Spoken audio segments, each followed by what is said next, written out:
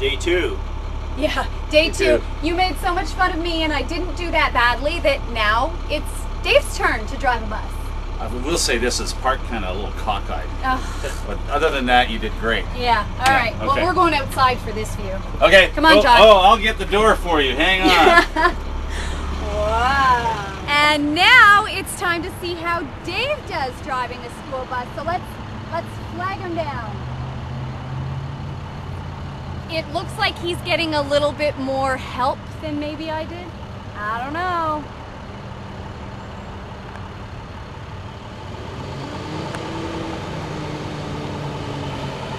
Wow.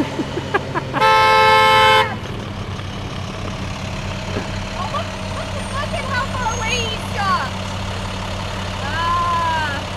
I don't know. I think my accuracy was a little bit better. I don't know. I'm Excuse thinking. me, but aren't you a little old for school? But you're the perfect age to drive me.